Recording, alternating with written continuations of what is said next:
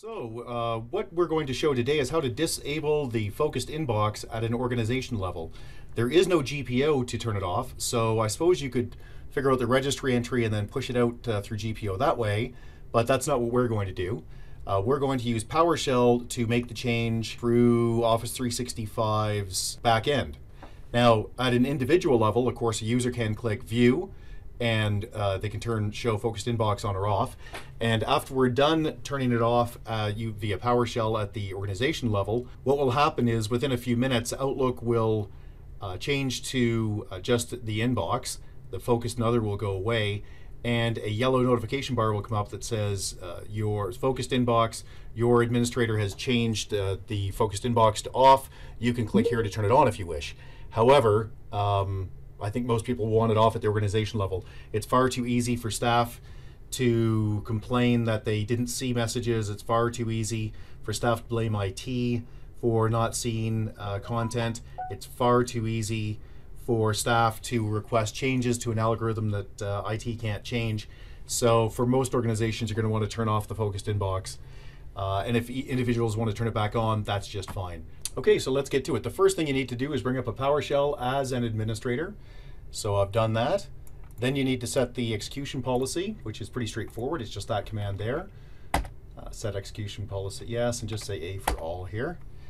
Then you need to be prompted for credentials. Basically, you want to sign in. So that's the command there. Get credentials, it'll pop up. I'm going to hide this so you can't see it. Then run this command to connect to Exchange using that credential. Okay, so I may have entered the wrong username or password there, so let's give that a try again. Just press the up arrow. There we go.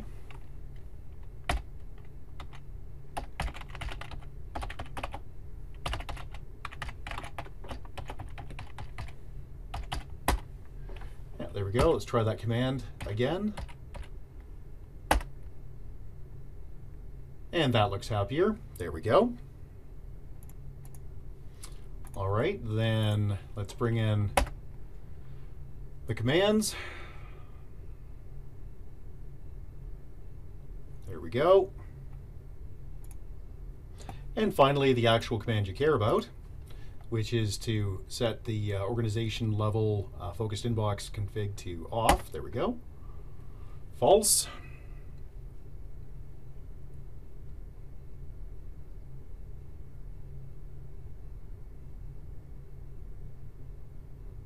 There we go, finished. Now, well, you think you just press the X and get out of this, but you shouldn't. You really should close off the session. So let's enter this command to close it off. And that basically exits you out. And that's it. Now wait about 5 minutes has been my experience.